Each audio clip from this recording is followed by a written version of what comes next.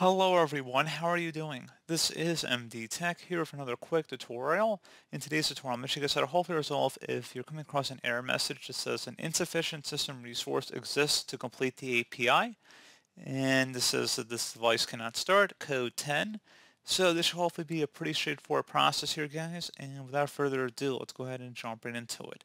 So first thing I recommend doing would be to open up the search menu, type in CMD, best match, should come back with command prompt. Go ahead and right click on that and select Run as Administrator. If you receive a user account control prompt, select Yes. And now I will have a command in the description of my video, guys. I want you to copy it and then go up the top bar of the command prompt window here, right click on it, select Edit, and then paste it in. This is going to launch the hardware and devices troubleshooting utility. So go ahead and select the Advanced button and make sure it's checkmarked to apply repairs automatically. Then select Next.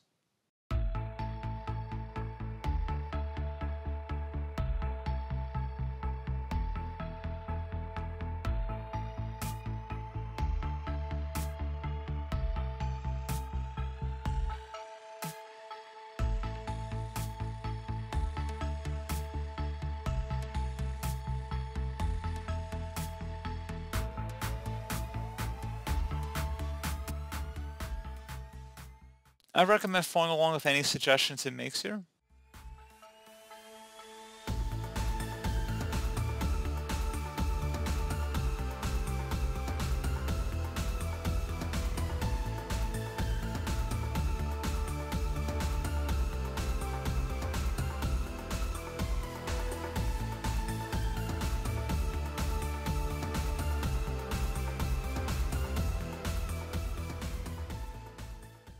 And then hopefully this should have been able to resolve the problem. You can see it did repair drivers here.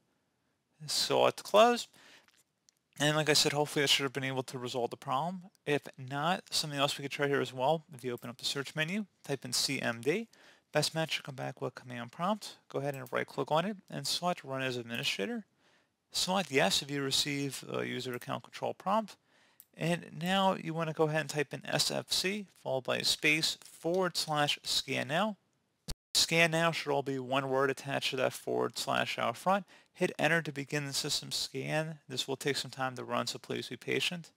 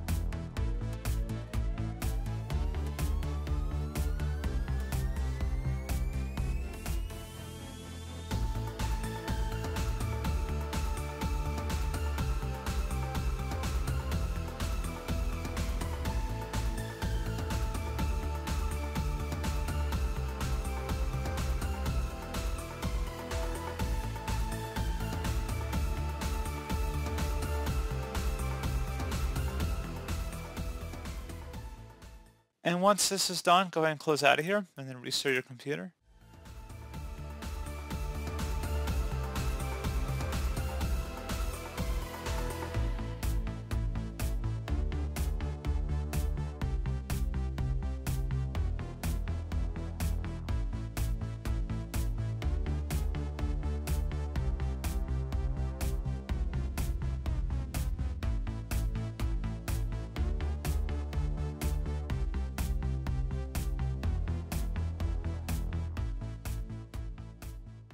And there you go, guys. So hopefully that was able to help resolve your problem. And as always, thank you for watching. Do hope I was able to help you out, and I do look forward to catching you all in the next tutorial. Goodbye.